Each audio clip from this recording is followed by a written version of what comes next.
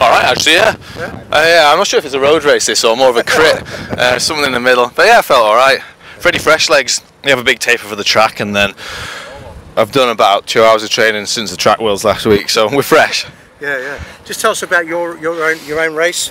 How did it? What was the strategy first? Well, it's a difficult one. Vitus had a big team here, and we only had 3 guys, but we had 3 good guys. It was just a case of, I guess everyone did a bit to go through and off at the start, and then it gets a bit more complicated. We didn't really have numbers, but things went away, came back, and there was periods of everyone sort of doing a little bit of through and off. And I guess, long story short, when it came down to the kill, Bottrell was away on his own. He's a strong guy, he's still a strong guy, and when he's not away on his own, you've got to think about it. There was a real lack of interest in riding him down, so I had a quick word with Mouldy. I said I'll sort of ride through and off, we'll try and pin him there, you jump across. It went perfectly to plan.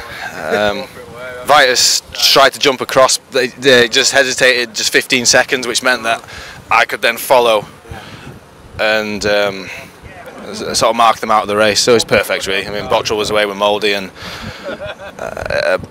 Mouldy obviously took him in the sprint, and I just sat tight and waited for a little bunch kick. Gets a bit scrappy, doesn't it?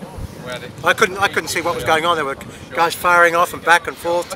The end, once you catch that front group, you've got 150 guys just all... It's a funny one, yeah. There's 150 guys there, but there's perhaps only, in reality, there's perhaps only a handful that you've got to watch.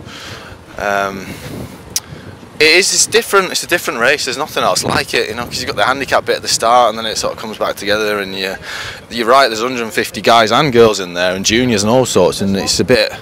You just got to sort of sit back as much as you dare and look around and just pick your battles, I guess.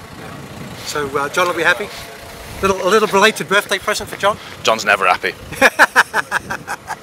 All right.